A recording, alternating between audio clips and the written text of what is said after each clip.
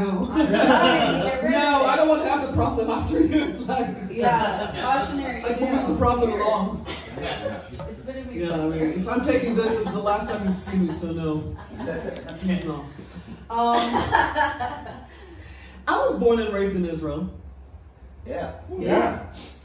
And people ask me, Paula, what is your solution for the conflict in the Middle East? Well, I'll tell you. I packed and I got the fuck out. Thank you. I teach Hebrew to kids online nowadays. And you know, well, maybe you don't. Hebrew has a lot of weird sounds in the language, like chaver, chatachti, chakachti. Half of the time, these kids think we have connectivity issues. Their parents still think that I'm using emoticons. Yes. So, you realize that I have a low voice by now, right? Deep voice, I should say. So I live by myself. But my neighbors think that I live with a man. During the pandemic, I was lonely. I bought myself tons of plants. And everybody's like, Paula, you should start talking to your plants. I did. I told them the story of my life. They died.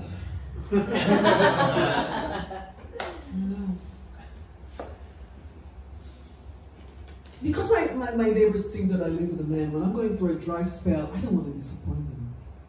So, you know, I'm standing next to the mutual wall, and I'm yelling, "Are you ready for me, naughty girl?" Yes! I make a point to answer, so it's clear. The other day, I ran into my neighbor, and she got me off guard, and she was like, "Hey, I need to replace a few of the light bulbs in my apartment. Can you send me that man you live with?" I'm like, "The man? Oh, sure, the man." Next time, this naughty girl is not ready, he's yours. But you know, I grew up with my voice, so I'm used to it. I grew up with a Shaquille O'Neal voice, this is it. It gets a little weird when I take a man home for the first time. Because my voice in the morning is deeper. And we wake up and the guy's like, "Good morning." "What's up?" They always have the same reaction. They're like, "Wait a second," grab the blanket, and they're like, "Oh, okay." Still a woman. Yeah, still a woman. Yeah, because I know how to hide my dick really well. Well, okay. Let me tell you what I love. I love a man in a good suit, which is why I'm bad for funeral homes. Yeah, I'm going only once a week now. I was at a funeral, and everybody was mourning and grieving the dead guy, and all the men were wearing suits. And I just looked around, got so turned on, and was like, "Ha! I just want to sleep with all of you." Not at once, like one after the other. Okay. Have a suit meet you after the We're listening. Okay. I'll be right back. This naughty girl will wait for you.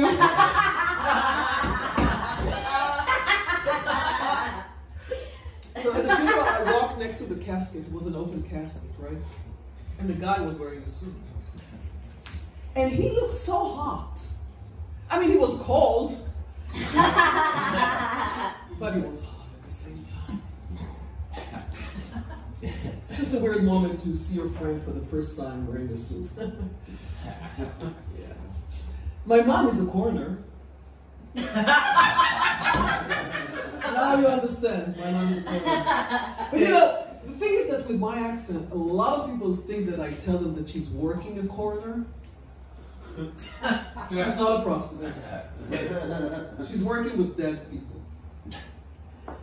When I was a kid, she used to take me a lot with her to her work. So basically, the morgue was my playground. So you know, when my girlfriends were playing tea parties with dolls, I played dress-up parties with prostitutes who overdosed 48 hours. That was me.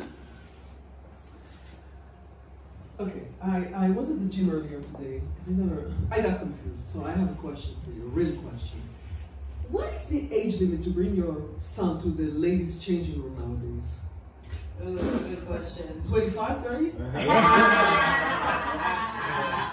Because this woman, she came into the room holding hands with, he was my height, I'm 5'10". He smiled, he had braces, he was hitting puberty while watching me. So after he finished shaving, we got a matching tattoo. We're engaged, so I think it's going pretty well, right? So I say that I'm 5'10", right? And, you know, we women, you'll agree with me, we lie about a lot of things. Sure. Right, of course. But we don't lie about our height. Takes one to know one. We don't lie about our height because we're not judged by it. You know, it's not like if I'm writing on a dating profile that I'm 5'10", I mean that I'm 6'2", and I'll get to the date and I'll be a little shorter. No guy will be like, damn, I hate that she's shorter than me. But we lie about our age, you lie about your height. Like, you have no idea how many dates I'm going, and the guy who claimed to be 5'10" or 5'11", I get to the date and the guy's like barely at my ear level. It's like I'm using their heads on the shelf. But we lie about our age, because that's what we're judged about. True. So, right? Yeah. I see it on dating apps. They lie. All the time. They tell you on the first date. Oh yeah? Well, if they Yeah. tell you. Because here's the thing, I stopped saying my real age when I was 25. Oh, I was done. I'm not saying my real age. If a girl tells you that she's 32, she's 95. She's 95. Nowadays, if someone asks me how old I am, I'm like, I'm 5'10".